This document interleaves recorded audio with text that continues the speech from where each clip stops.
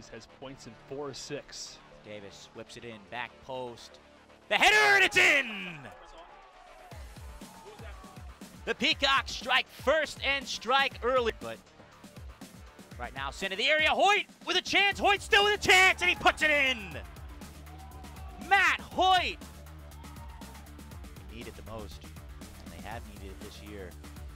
Stags switch it up, they go short. Wolf does get a hand on it. Finds space, and he'll find the back of the net!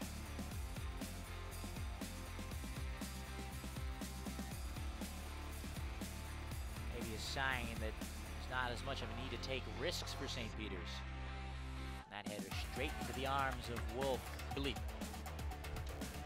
run into by Moore. Really spectacular talent here for St. Peter's this year. Clemson won the header in the end, and it's poked in! It is poked in, and it appears to be whipped in again. The header won by Pike, and it's an own goal. Wolf with the safe hands, trapping the ball with the left. The header is won in the end.